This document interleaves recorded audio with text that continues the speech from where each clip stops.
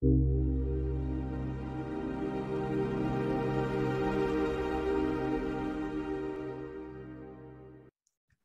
morning, good afternoon, good evening. Welcome back to the Moon. I'm your host for this evening, Lawrence Ray, and today I am joined by the ever steady, fantastic Ricardo Martinez. But more importantly, today we are interviewing Patrick Melder, the author of two books. One being The Christian Case for Bitcoin, and host of his own podcast, Mission Bitcoin Podcast, and the man behind Bitcoin Lake in Guatemala. So a lot going on there. How are you doing today, sir?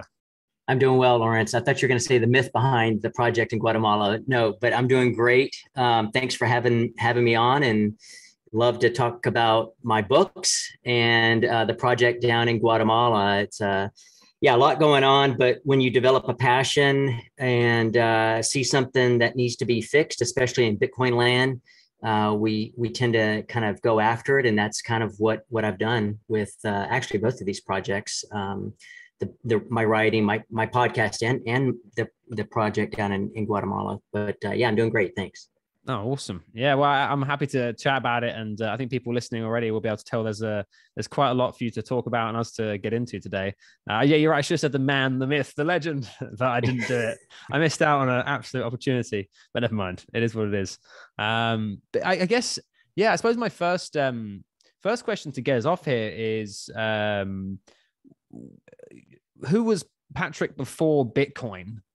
How the hell did you find it? And what was life like before then? How did you find it? And then, basically I want to hear your story, man. Like, I want to hear the story. Cause obviously there's the books, there's Guatemala. It's obviously you're not, I don't think you're from Guatemala originally, but I could be wrong.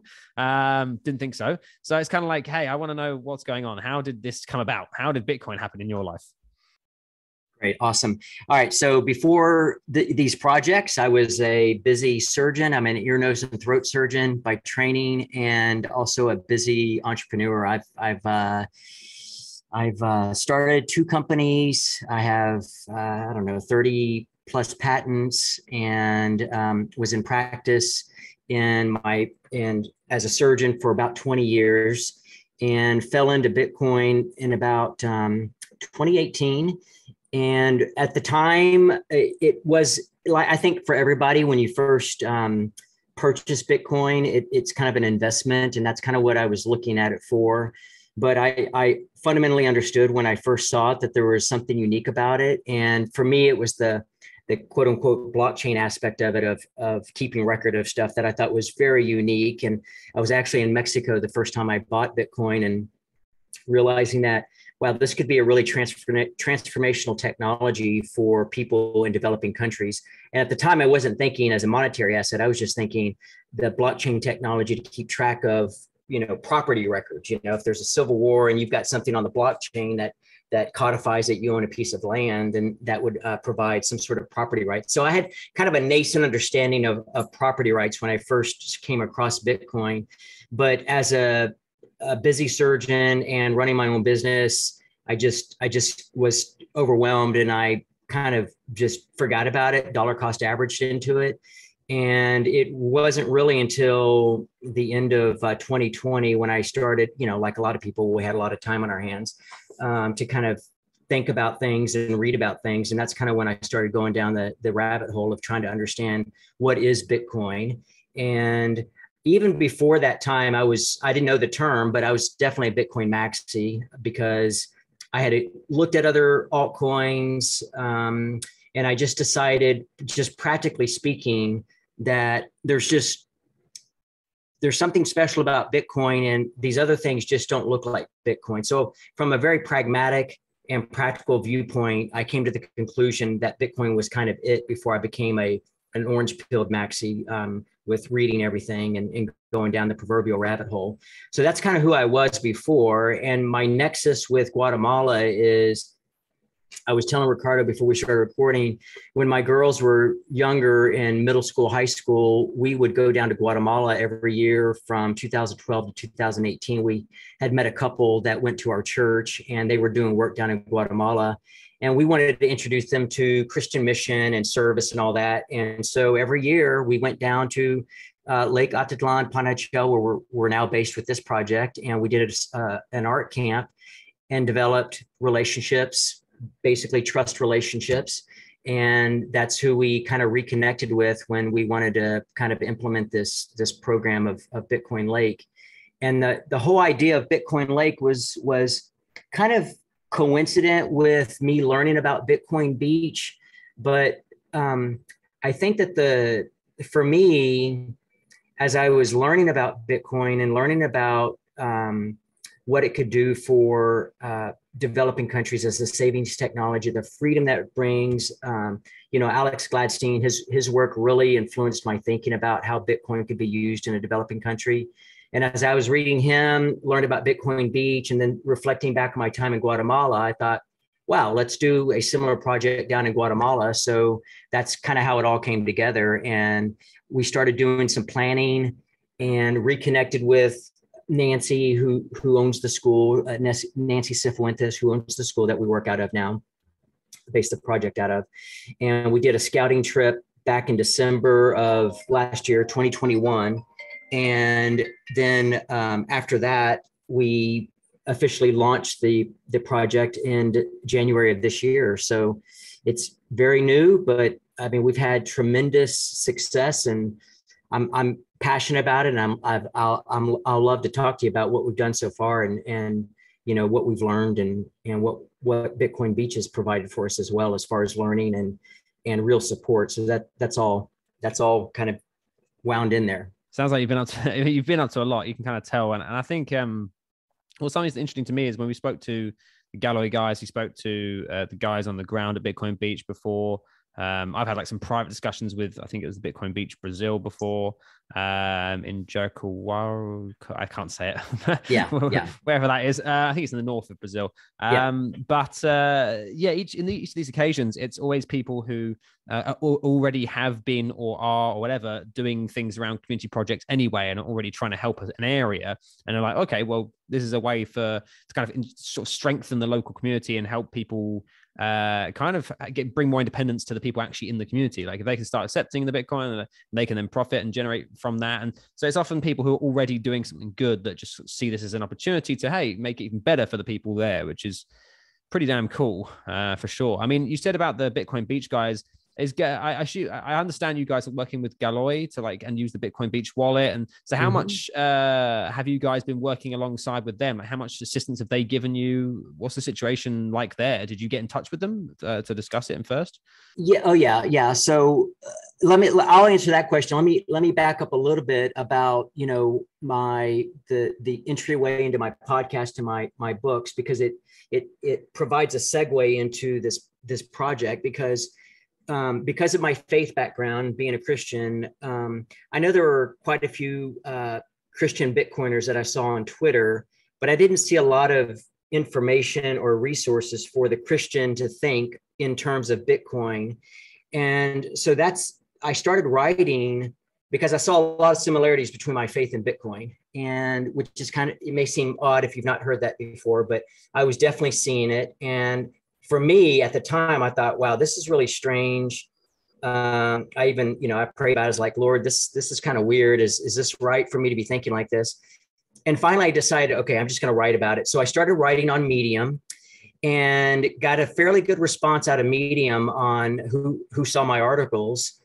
And then I wanted to go kind of get on podcast and talk about this Christian perspective with Bitcoin. And I introduced myself over Twitter to Jordan Bush, and so found a like mind there. But it's really through my writing, through my podcast, that I started formulating, how this could be done in Guatemala, and ultimately how the community could get involved. I knew, having spent that time within the Bitcoin community, that Bitcoin is a community, and people who go rogue don't get very far in Bitcoin. I think that Bitcoin's all about getting people involved, and so that was another reason why I spent time doing my podcast. I wanted to bring awareness to this concept and have people come along beside me and help.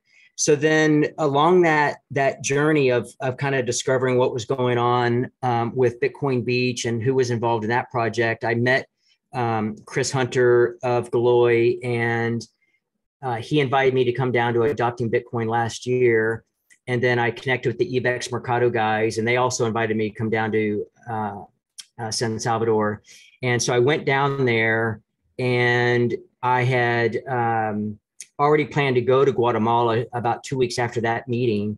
But I went down there to meet those guys, tell them what I was doing, make sure that, especially with Ibex, it's like, okay, I'm going to be in your backyard, so to speak. I want to make sure that, if I'm in country and I need support, there's somebody I can call and get help, or, as we're deploying, whatever wallet, we hadn't made a decision about a wallet yet, whatever wallet we decide to deploy, are we going to have the technical support or the backend support to make sure that it's a success? And then went to El Zonte, saw what was going on there, and interviewed Mike Peterson for my podcast.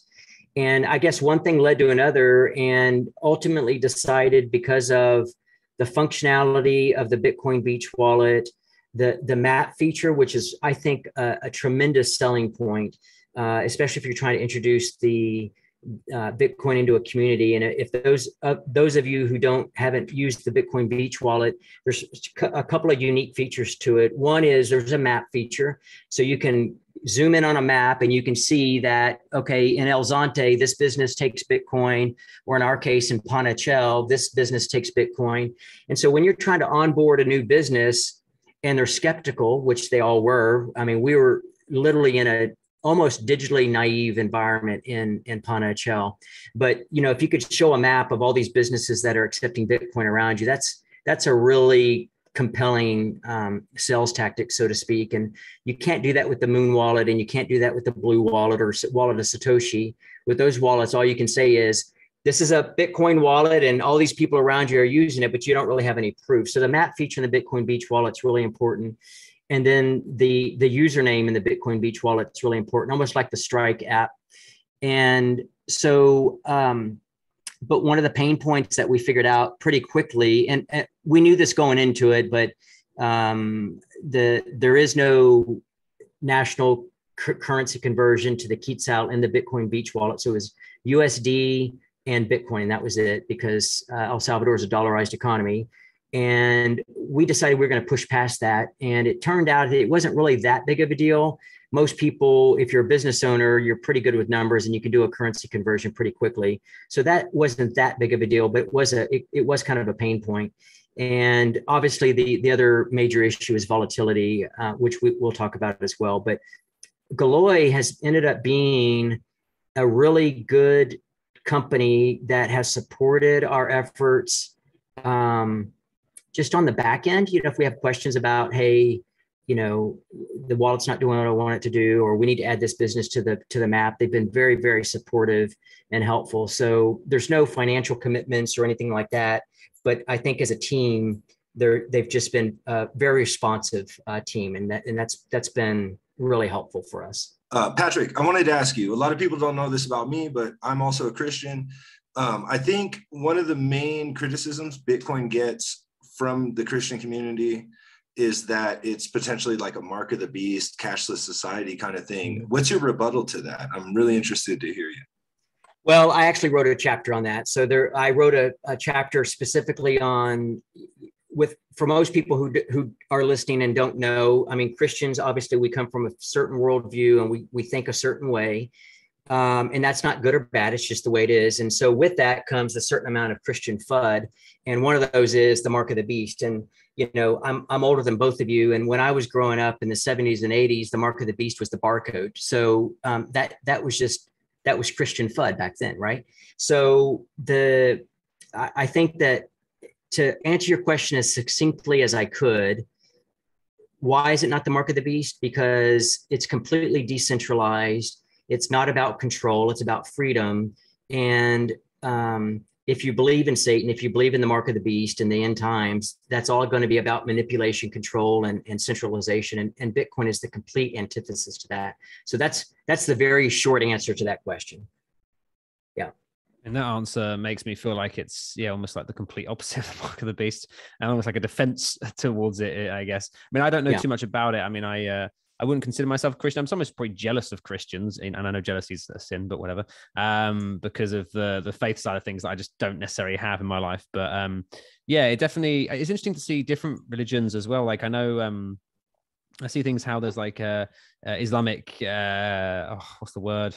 High up people in Islam. I can't think of the right word right now. Imams and things say like, oh, that it is, it's like permitted and things like that. Because obviously some people are concerned within their different religious communities, right? Like, so they'll look for guidance from imams, and I'm sure in other religions it's the same thing. So it's interesting to see, people say like whether it's haram or not in Islam, and similarly in other religions. I think rabbis have co-signed it too, like from the Jewish religion as well. Right. I was asked. Yeah. Oh no, sorry. Go ahead.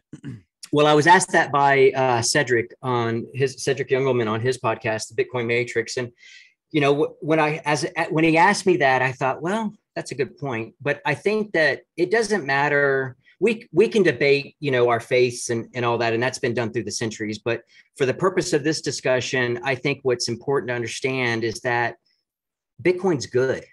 And it doesn't matter if you're a Christian or you're a Buddhist or you're a Muslim, you're usually seeking a higher good in your life, and you're seeking order from chaos.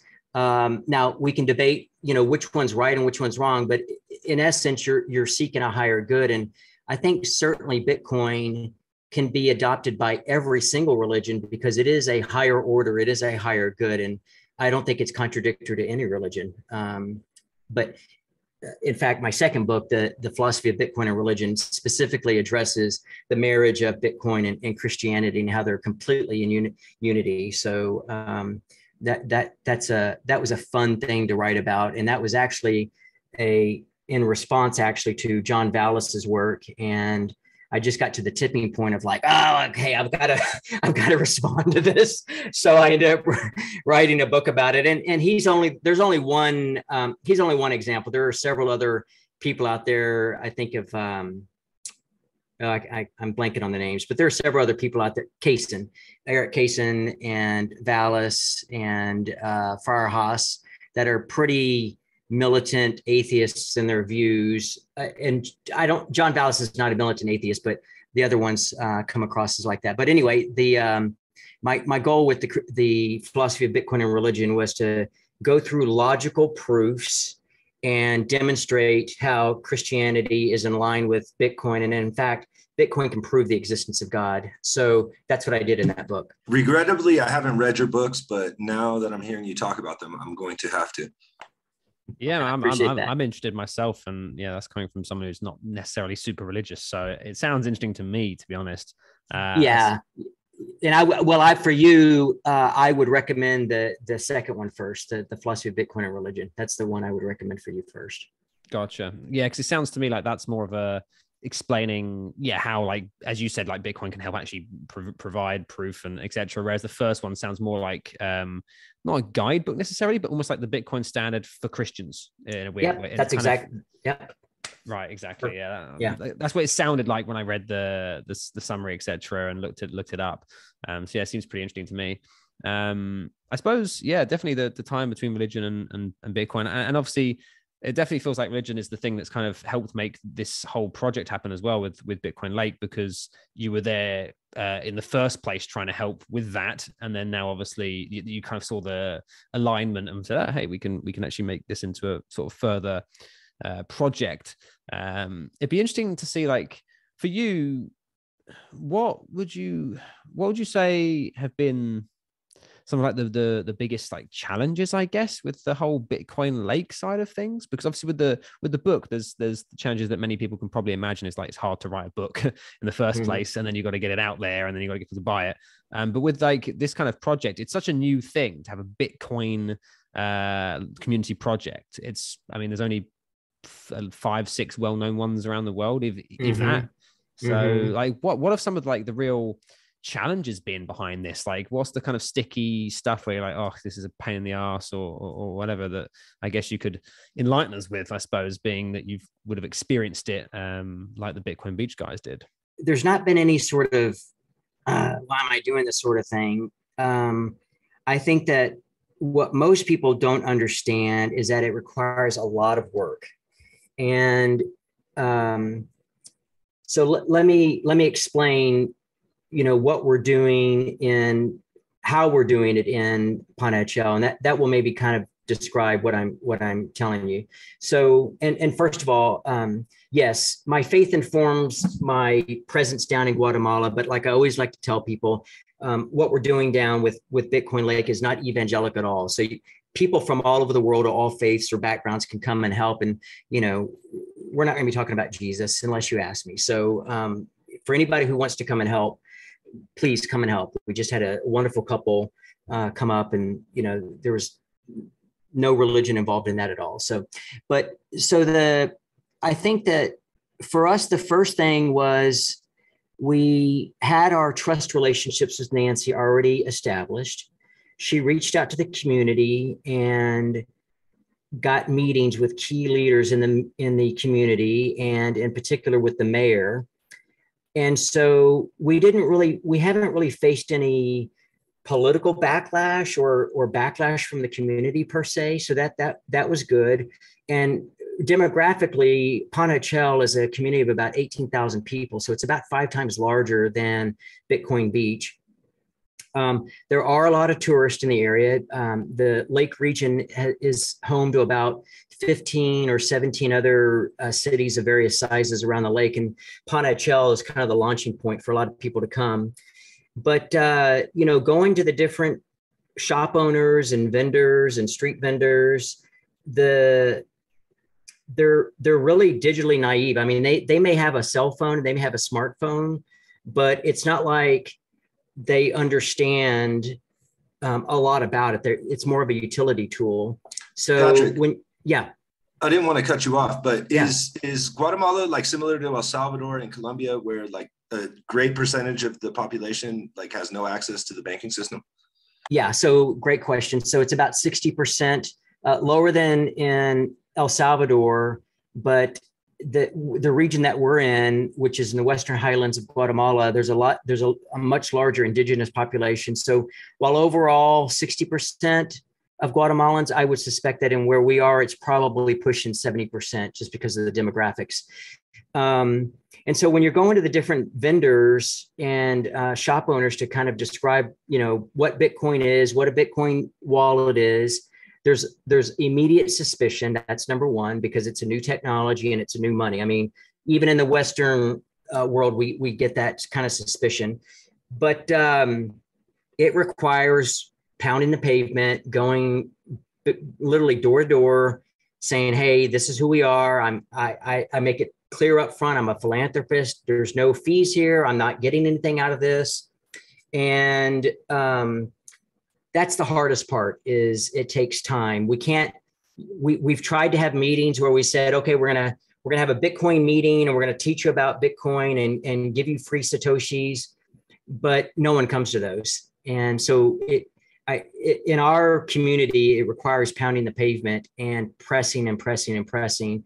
And obviously when you get the no and you get the no and you get the no from the same person over and over, that's going to be a no. But we do get no's, we come back and we get yeses. And it's a classic sales job. I mean, you just have to be passionate about what you're selling and provide a benefit for the user. And we're doing all that.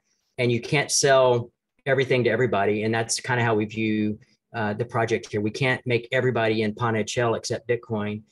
And I think the other thing that's kind of challenging for us is we have a chicken egg thing. So, with Mike Peterson and the Bitcoin Beach guys, they had a large infusion of Bitcoin to begin with. They started using it for UBI, especially during the pandemic. And then they had the wallet technology. So they really had everything they needed. And for us, we don't have Bitcoin in the community. We've bootstrapped everything. And so when we walk up and we tell a vendor, we want you to start accepting Bitcoin, they're like, well, no one's asked me to accept Bitcoin. So why do I want to start accepting it now? And then that's when we start talking about the rate of return and using it as a savings technology.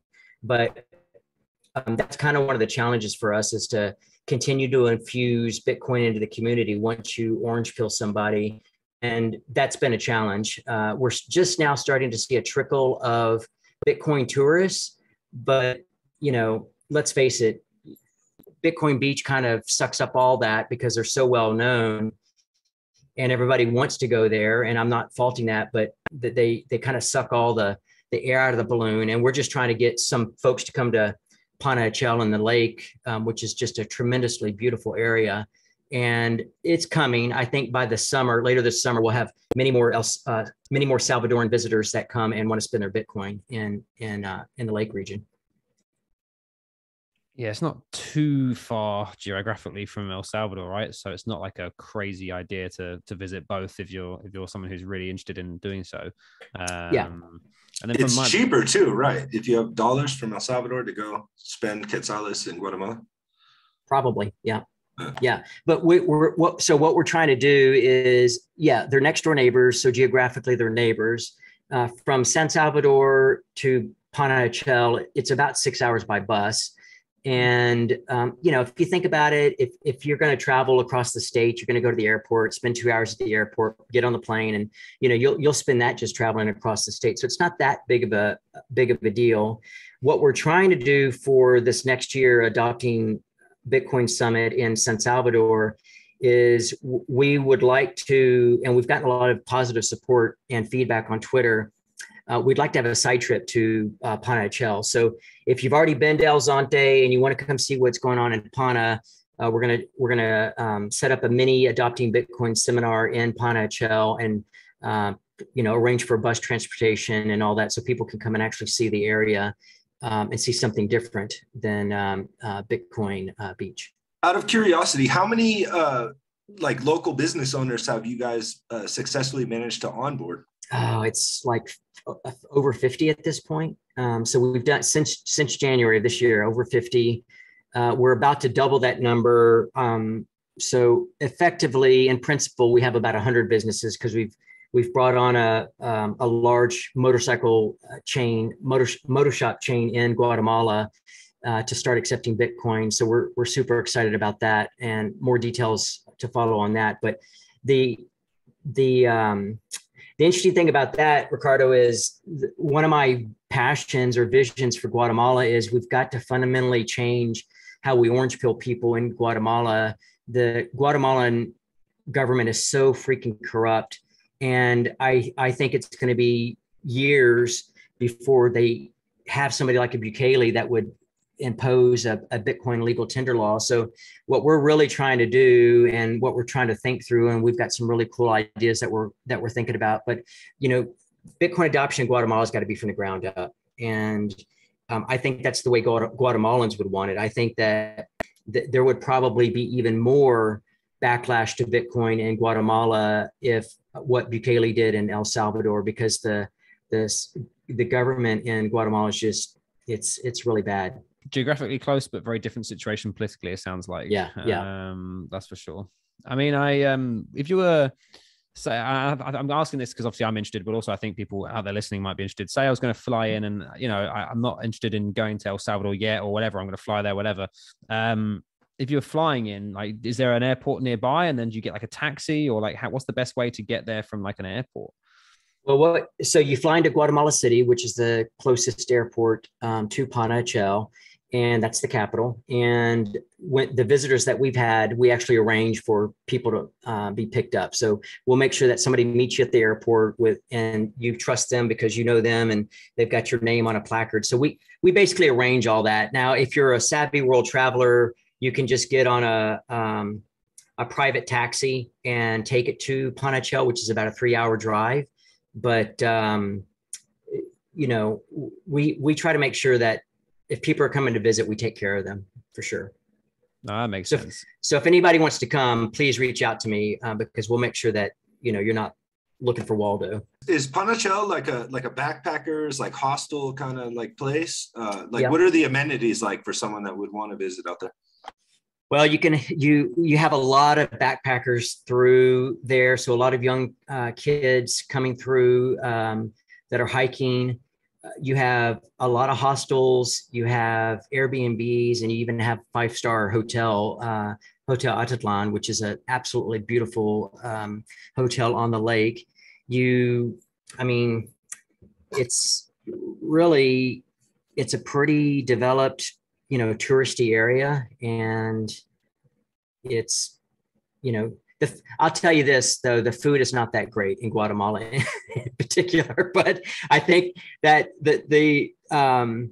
I think in particular, a lot of good Guatemalan, and there are good Guatemalan cooks, but I think what happens is there's been a brain drain of good cooks. They don't want to be living in, the backwoods of Guatemala. So they immigrate, or they're working in Guatemala City or something like that. But there is good food, but don't be surprised if you're not happy with the food choices. Another question that I had is, I know a lot of people travel to Guatemala specifically to see like the Mayan ruins and the pyramids and stuff like that. How close is Panajachel to those? It depends. I think the closest Mayan ruins are about 2 hours from Panajachel. Some of the larger ones in the north of the country are about 6 hours away, and that's by vehicle.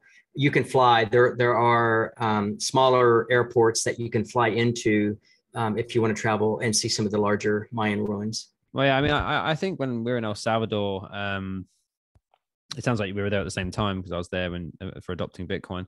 The food there, I was like, is it better than in Guatemala? Did you find? Because I found it pretty good, to be honest, when I was eating it. Yeah, I did think when I was there that the food in El Salvador was better than in Guatemala. Gotcha. Yeah. Okay. Yeah. Oh, fair enough. It's not bad. It's not bad. Don't get me wrong, but it's not going to be a culinary experience. you're not coming out for the Michelin star. No. No, that's fair enough. Yeah. That makes a lot of sense. I can understand that, to be honest. It's not really a major thing.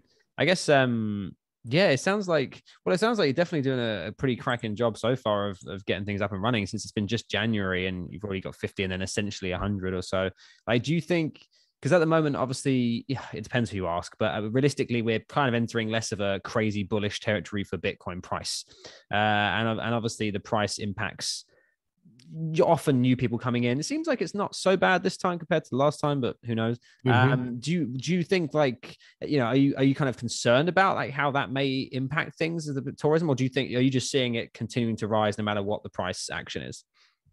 I think this is going to help us, because when we first started introducing Bitcoin was about in the 40s, high 40s. I think it even got up into the mid 50s. And so when the shop owners started seeing the Bitcoin price go down, even though we talk about volatility, they were like, what's going on with Bitcoin? And now that it's kind of grinding along, it's going to go up at some point. So I think for us, as we have stability in the price of Bitcoin, I think that's going to relieve anxiety for the Guatemalans. And then obviously, when it shoots up going into the next halving, which, no one can predict, but I think it's going to, I think that's going to really help our case. But right now, I think that the grind in the 30s is beneficial for us for adoption, for sure. Patrick, I wanted to ask, what is the average Guatemalan citizen's understanding of Bitcoin? And I know you're kind of a maxi, but are they interested in other cryptocurrencies as well? Those are two good questions. So the first understanding is that they've heard of Bitcoin, but they don't really understand it. And so they know about Bitcoin because of what's going on next door in El Salvador. So that's given us a opportunity to say, well, hey, here's what's going on in El Salvador. Do you want to learn about Bitcoin? And that opens the door for us. Now, as far as being a maxi, no, they don't, most of them have not been introduced, or they barely know about Bitcoin. So they don't really know about the other crap coins out there. And that presented a challenge for us, because there was another project around the lake that was crypto Atitlán. And we were adamant that, and we had a couple of exchanges that wanted us to participate with them, invite and do some work with them. But we just did not want to expose Guatemalans to inflationary coins. They're already trusting us to talk about a new type of money, and the case in point with Luna, that would have been tragic had a local Guatemalan put their money in Luna, seeking yield or whatever. So they're not very aware of it, but it's like everything else. As soon as we get a lot of traction, the shitcoin casino guys are going to start moving in on the territory. So anyway, that's going to come, and we just have to educate. I know with Bitcoin Beach, like they made the community aware that they were accepting donations in Bitcoin. Like, is there a way that people can donate to Lake Bitcoin? Yes. So on our Twitter feed, Twitter handle, we have a Bitcoin address, and on our webpage, bitcoinlake.io, you can donate there as well. And you can see who else is involved in the project. And I don't know if we're going to talk about it, but I definitely want to talk about our philosophy and our Bitcoin mining project that we're working into as well. Let's talk about it. Yeah, absolutely. Because I was going to ask you, actually, I saw some bits about I can't exactly remember when I was looking at before, but I saw some things about how potentially you could give each people something around the lake that would then generate some way. I can't remember exactly what you were saying, but I wanted to ask you exactly about that, because it sounds a little bit different to Bitcoin Beach. So it sounds like something that's sort of a little bit alternative. It'd be awesome to hear about the differences there and the kind of vision you've got. That'd be really interesting. Yeah, great. So the overall vision is, the kind of the pillars of what we're doing there is we educate. So we're working in the school, we're teaching the kids about Bitcoin. We've brought down seed signers, and they've started assembling the seed signers. We have a full node running down there. We even have a miner plugged in. We actually gave an S9 miner to the municipality, and first municipality in Central and South America that we're aware of, and actually in the Americas, because about 2 weeks before my last visit, Fort Worth announced that they plugged in some miners at City Hall, and we beat Fort Worth, and they were the first city in America, so we beat them by about 8 weeks. So we're doing that, yeah. So education, bringing technology. And the one thing that we're committed to is introducing sustainable Bitcoin mining. So the original plan was to use legacy green technology like solar, and kind of follow the ARK investment and Square research paper of using solar and Bitcoin mining with batteries to create a reliable energy grid. But one of our co-founders on the team suggested that we look into biomining, Ricardo out of Cremona out of Mexico. So at this point, we are looking to take basically decomposing organic waste around the lake, feed it into a device, extract the energy from it, and mine Bitcoin. And what we're doing with that is the Lake Atitlán is a beautiful lake. It's one of the top 10 most beautiful lakes in the world, but it's being polluted, and it's slowly dying because you've got all these unsustainable farming practices that go on around it. And for instance, in Panajachel, the solid waste facility sits about 800 feet above the town, and they've just got open pits of decomposing organic waste. And when it rains, it just flows down into the river. And the wastewater treatment facility has a giant biodigester that's got leaking methane. So our goal is to basically take all those sources of stranded and wasted energy, capture it so we can mine Bitcoin. And in doing that, we can finally provide economic incentive and alignment so that everybody around the lake wants to clean the lake. Right now, there's no incentive to get rid of your waste in a sustainable way. There's no financial incentive to fix the wastewater treatment facility, because you're going to use that resource to fix something when you could use the resource somewhere else. And so hopefully the first week of July, we've got some exciting news and related to that. And we're super excited about that. And the thing that I'm super passionate about also is, because of the history of the Spaniards in Central and South America coming in, basically, pillaging the land, taking the gold and taking it from the people, we all think about Bitcoin as digital gold. And what we want to do is make sure that digital gold stays in Guatemala. So we want to provide a universal basic income from this waste to energy project. it doesn't mean that they're going to get 100% of the profits, but we want to be able to take some portion of the profits that we're getting from the mining and basically distribute it into wallets so that everybody in the community is benefiting and can save for the future. So we're super excited about that for sure. How big is this mining operation that you're biomining? Well, we don't know yet. So we're doing a proof of concept, and I don't have the figures in front of me, but I think 250 kilowatts is what we're looking at starting with, and as a demonstration project. And then we've got some strategic partnerships with some other biogas companies in Guatemala that don't know anything about Bitcoin mining. And so we're going to be able to partner with them, and things are looking really, really bright for this opportunity in Guatemala. Yeah, certainly sounds awesome, man. Like the ability to have an area get cleaned up voluntarily by people because they're incentivized, and then to have them gain some sort of funds, as you say, in like a UBI kind of directive way. So that, yeah, it sounds like a great plan, to be honest. Yeah. I mean, obviously, as long as it works, then it's can't really go too wrong, I guess. Well, yeah, I mean, we'll get this. So we on one of our meetings, we were trying to find a landowner that would host or allow us to lease this land for this project, and we found somebody.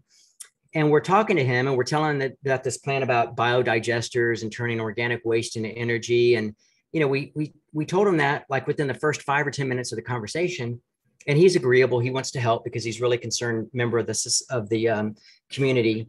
And then about an hour into the conversation, he tells us that, oh, I've installed 3 biodigesters, and you know, our eyes got like this big, and we're like, okay. And he said, well, they're not being used. And so we literally stopped the meeting and said, go show us these biodigesters. And sure enough, we go up the mountain, and there's these giant 1,000+ of liter biodigesters that are sitting there. They've never been used because they were installed when he left his position. After installing them, the guy who took over for him didn't know what to do, didn't have any motivation to do anything with it. So we've got this $300,000 resource just sitting there, not being used. And so we're going to be able to use that out of the gate to start mining, and all 100% of that energy and money will go into that community because that's their resource. How many miners would those 3 biodigesters power? We have not figured out yet, but it would be a lot. It would be meaningful. It would definitely be meaningful for I think there are about 1,300 to 2,000 people in that community. So it would be a significantly meaningful amount of Bitcoin that would change their lives. Have you guys contacted like any of these ASIC manufacturers to see if they might donate or like give you like older machines or anything like that to kind of bootstrap the project?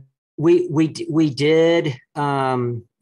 For some, you know, we're not an organized nonprofit, and so when it came down to compliance, there was some friction there. You know, we don't want to give you know, Patrick Melder or those miners because we can't fill out the appropriate mining documents. So I have not set up an official nonprofit. I didn't know where this was going to go, and we've not done that. Yeah, but I think at this point we're in the phase of opportunity where that's going to be less of an issue. We're going to be able to get the miners that we need without a problem. No, it makes a lot of sense. And I think people will be willing to help, especially when it comes to like, different mining companies potentially donating older machines, or it sounds, I mean, fantastic. Like you could really have something going, you know, where you've got like, you're using this equipment that, as you said, has just been there, not being used. And then it's astonishing, really. It's kind of like there's elements of little bits of good luck there, which is great, and it just feels like it's kind of destiny, right? Like this should happen. Lawrence, remember, I'm a Christian, so we use different words. Blessing, yeah, definite blessing, yeah. Good point, yeah. But either way, like, it's wonderful. So and it'd be cool to, because obviously if this is then a success, it could potentially inspire other areas, right? They can see Bitcoin Beach and say this was like a kind of more tourist based, but organic still and other things. And then obviously the Bitcoin Lake could be, again, a bit of tourism, but also like, hey, using natural wastes, well, not natural, but waste that was naturally there because people kept dumping, etc. It could be like another case study, I guess, to persuade local areas and different sort of teams to actually do something with Bitcoin. So it's really exciting stuff as far as I'm concerned, man. Yeah, well, thank you. I mean, the way we look at it is we are moving into a complete decentralization of Bitcoin mining and waste management. So, everything has been centralized, including energy generation and waste management. And with this technology and with these incentives, we can bring opportunity like this down to a local community. We could work with home builders or developers that want to implement a solution like this rather than tying into the grid or to a sewage facility. They could start mining Bitcoin in a development because they'll have enough homes and waste to generate their own energy. In fact, one of the technologies that we're looking at, we've secured the rights to a technology. Once the plant is in operation, I think it's within about 12 hours. It's self-sustaining. You don't need any power from the grid at all. So once we get it going, it's running on its own from its own energy that it creates from this waste. Have you come across the work of Michael Schmid? We just interviewed him. He's a guy that's working on using ASICs to like heat water heaters. So your water heater basically mines every time you take a shower, kind of thing. It sounds like with this biodigestion mining that you guys are doing, and then like the applications of using the excess heat from the miners for other applications, like this could really, like they would integrate really well together. Yeah. I actually have a Bitcoin miner S9 here in my home, and in the winter I hooked it up to my HVAC system and heated my basement. So I'm very familiar with using that excess heat. And there's excess heat in Guatemala, certainly at altitude, because the lake is about 5,000 feet, and then in the mountains around it gets up to about 8,000 feet. So definitely the nights are chilly, and you could certainly divert some of that heat from the miners for heating in homes and stuff like that. Yeah, I mean, we were talking to Michael about like ways you can actually use it to even like do air conditioning and stuff like that. And obviously that's a lot more difficult. And I don't think we really settled on, like, he wasn't entirely certain, but we were pretty confident that there's got to be some kind of way from seeing like other people having done similar kind of applications. So yeah, it could be interesting to see if that would be possible. I mean, imagine you've got you've got the waste, which is then throwing the Bitcoin, which is then using for the air conditioning, which is then, and it's almost like you're creating this like full on circular economy, but also like, it's kind of like recycling. Yeah, it's the possibilities are pretty endless, to be honest. Yeah. It's pretty exciting stuff. I mean, I'd love to come and visit. Obviously, being practical, maybe this year, but it'd be cool to come visit though and see like how things go. I'd love to have you. Yeah, for sure. And support. And I think anyone else out there listening as well, like as you said, if someone wants to go, they can get in touch with you. And and you said it was it's Bitcoin Lake what was the website? Bitcoinlake.io. And then the Twitter handle, which I had open earlier and I closed, is Bitcoin Lake. No, it's Lake Bitcoin on Twitter. Gotcha. So look at our name, Lago Bitcoin. Lago is lake in Spanish, so it's Lake Bitcoin on Twitter. Gotcha. Okay, brilliant. Yeah, here we go. Yeah, Lake Patrick, Bitcoin. I had a quick question. In El Salvador, they have this like phenomenon of volcanoes and geothermal energy for mining, which is like a huge project that they're going to do Bitcoin City with. I know that Guatemala also has a lot of volcanic activity and probably geothermal energy. Have you guys looked at that as like a source of energy for mining? No, because that's big money. That's big CapEx, So Guatemala has, especially on the lake, we have every source of renewable energy available: hydro, wind, solar, geothermal, and now, biomining and all that. So we, like I said, we started with solar, but then since we're bootstrapping everything on our own, solar is expensive, And so when we started going down the energy cycle and we came across biomining, that just made perfect sense for us. So we can get going pretty quickly without a lot of capital. And that's why. But yeah, I mean, the mountains around the lake are in fact inactive volcanoes. So there are active geothermal hot springs around the lake as well. Yeah, there's certainly a lot of possibilities on the globe, isn't there? I can tell it's like when I was watching I don't know if you've seen it, but there was an episode of Jordan Peterson's podcast with Safe Dean on it, and like seeing seeing Jordan Peterson. I was going to say Michael Jordan. It'd love to see Michael Jordan get into Bitcoin, but that's not the case, as far as I'm aware. But seeing Jordan Peterson get like super pumped about like when he realized about like the kind of the possibilities of Bitcoin mining, and he's like, what? And then the conversation goes in this other direction. It's like it's kind of like how I feel right now, realizing the kind of different natural things there are and like waste and the volcanoes, and there's so many different ways that you can literally just be generating free money whilst also cleaning things up. That's right. And then supporting the local community, which is amazing, quite frankly, as far as I'm concerned. So it gets me excited, and anyone out there listening, it should be getting you excited too. That's awesome. That's for sure. But I don't know, Ricardo, is there any more questions you had? Because I think we've bombarded you. I don't think there's anything else I can even think of to ask. I know about the food. Do they have pupusas, or is that like an El Salvador thing? Yes, actually, my first pupusa was actually in Guatemala. So there are several Salvadorans that have shops there in Panajachel. And in fact, that's where I had it. So owned by Salvadoran. Yeah. Nice. Okay. Because I had a pupusa in El Salvador, but like I wanted to get an actual one made by like, a mum or whatever. But I think I only had one at the Adopting Bitcoin conference, which obviously is like mass produced pupusa. I was like, damn. You didn't hit up the street vendors lines? No, dude, I really wanted to, but like I think we had like this schedule and everything was, I never ended up actually managing to do it. But the breakfasts I had were amazing when I was in El Salvador. I loved them. Or you can just make your own. I like to cook, so I make my own pupusas. Oh, okay, yeah. Well, I might be able to do it here. I guess I'm sure it's like maybe a little bit different on the quality of the corn flour or whatever that's used. Yeah. But otherwise, it's like all cooking though. I mean, the secret ingredient's love. So when you got the mama on the side of the street making the pupusas, there's a lot of love in that. Damn right. Love and pounds of butter. Right. Two secrets. That's right. Yeah. Yeah. Oh, I love it. Well, I don't know, Ricardo, do you have anything else or are you good?